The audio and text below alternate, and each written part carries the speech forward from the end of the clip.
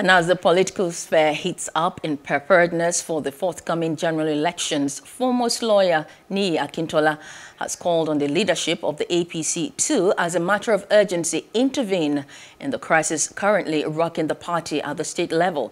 He gave this advice in Ibadan during a chat with newsmen. He lamented the division within the party hierarchy, calling for reconciliation in the shortest possible time. I only hope what's going on in Oyo State that the national body will act quickly.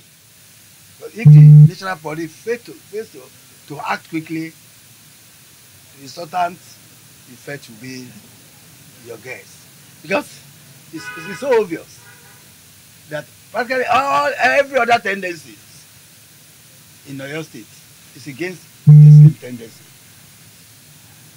without exception. Of course, we give different reasons and different philosophies and background.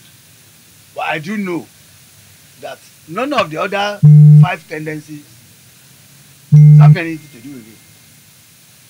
So you'll be wondering why this is so. We have challenges in Oyo State, just like any other party.